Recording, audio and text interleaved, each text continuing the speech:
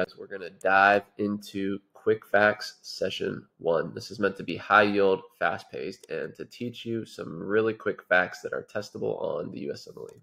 So we're going to talk about acute otitis media. All right, so some things that you need to know.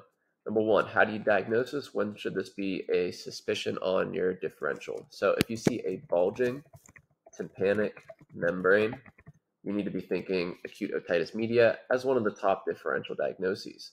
And so even if it's erythematous, that is not enough to make your diagnosis. And so what do you do to treat it? For these patients, you want to do antibiotics for ages less than 2 years old. And if they are greater than 2 years old, you can actually observe these patients if their symptoms are really mild. And so if they don't have really, really painful ears that is causing the patient to be screaming out, if they don't have really high fevers, otorrhea, all these types of things, then you can generally just observe these patients. All right, and so what would you do for the first line treatment of antibiotics? Well, amoxicillin is kind of your go-to for these patients. Some other alternatives is a Z-Pak, which is a zithromycin, or ceftonir, and so that's one of your cephalosporins. But on the test, usually your answer is going to be amoxicillin.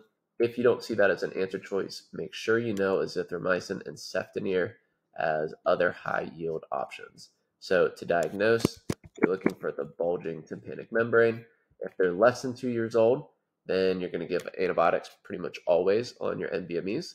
And if they're over 2 years old with mild symptoms, then you can actually observe these patients. But if they have moderate or severe symptoms, you're going to give amoxicillin or azithromycin or ceftonir, depending on what is available as an answer choice on your test. Okay, so that is kind of the quick rundown on acute otitis media. What are some complications you could expect? I'm not going to type all these out, but you could have mastoiditis, so erythema, swelling, pain behind the external ear right about here at your mastoid process. You could get bullous meningitis, which is painful bulla on your tympanic membrane.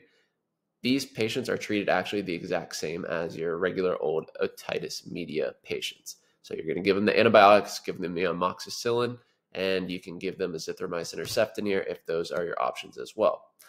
All right, and so if the patient has 3 or more, let me type this out because this is high yield. So if they have 3 or more occurrences within 6 months, then you're going to want to do a tympanostomy tube on these patients. So that could be an answer choice on your USMLE Step 2 is tympanostomy tube if they have 3 or more occurrences of acute otitis media within a 6-month period. All right, so make sure you know that. I've seen that tested before. Next, let's talk about otitis externa really briefly. So we'll say acute otitis externa. And I want you guys to give me feedback on this video after you check it out. If you like kind of going through it with me as I teach rather than me already having all the notes typed out, let me know. I'm happy to do it either way. If you guys have seen some of my other crash courses, I actually type out what I'm going to talk about during the time that I'm prepping for the video. But if you guys kind of just like seeing what I throw at you as we go, we can do that too. I'm happy to do whatever you guys enjoy. Might be a little bit more disorganized if we do it this way, but it's also more kind of you go with the flow and we'll see what we talk about. So for acute otitis externa, what do you want to do to treat these patients? So obviously clean the ear. That's never going to be an answer choice, but of course you want to do that. And then you want to look for the keyword here is topical.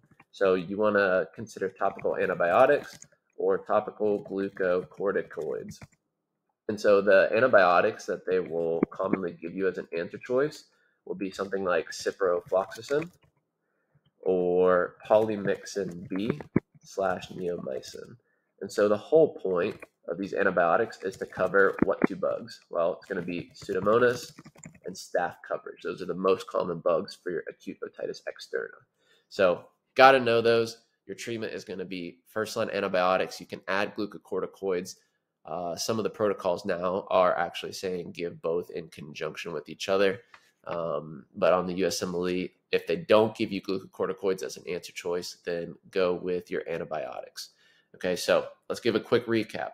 Acute otitis media, you're looking for the bulging tympanic membrane. For the treatment, you're looking for amoxicillin, and then for acute otitis externa, For treatment-wise, you're looking for stuff that's more like Pseudomonas and staph coverage, so ciprofloxacin or polymyxin B and neomycin. The good thing that you can kind of use to clue yourself in is otitis externa is external to the tympanic membrane, and so you can just put in eardrops. So that's why they're topical, and it's going to go right into that external auditory canal and treat the Pseudomonas or staph infection. So hopefully that helps. This is just a quick little video.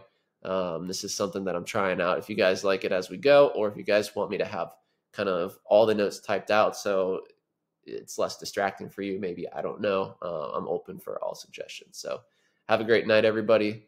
It's currently 4:15 in the morning here, so I wanted to fire this off real quickly for you guys.